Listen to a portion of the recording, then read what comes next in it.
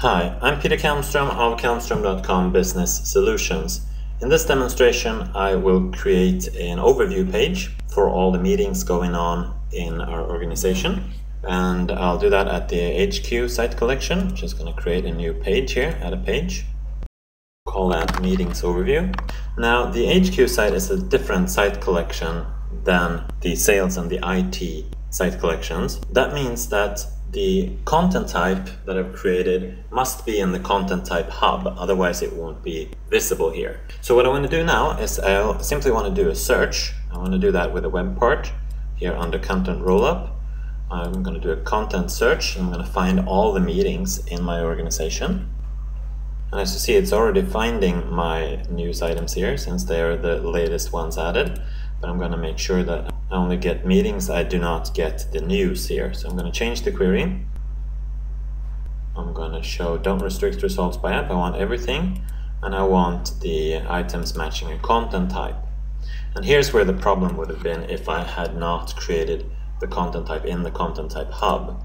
So I'm going to show all content types, and here are the Contoso meetings. There we go, there's two meetings here, one in the sales meeting and one in the IT site. So that's exactly how it should be. And of course I want to sort those. I'm going to go to the advanced mode so I can do sorting, and I want to have the latest created. So that will show me the latest ones first. Alright, then I'm all done. 2 lines works perfectly for this. And I could do the property mappings here also, so that the second line gets used for something meaningful. So I'm going to change the mappings of the managed properties, and here I'll take the chairperson. Let's see if we can find that here. Those are of course in alphabetical order. Chairperson, OVS user, that's fine. So I didn't actually put any chairperson in there. So if I had had a chairperson underneath there, that would have shown up. That concludes my demonstration. I'm just going to save this now.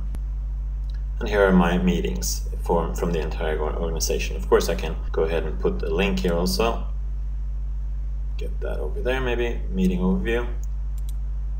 And then we're all done. So on the HQ site, we now have an overview page with all the meetings going on in the organization. Next step is going to be creating a search vertical so that you can search in all the meetings that are going on in the organization. Thank you for watching this demonstration.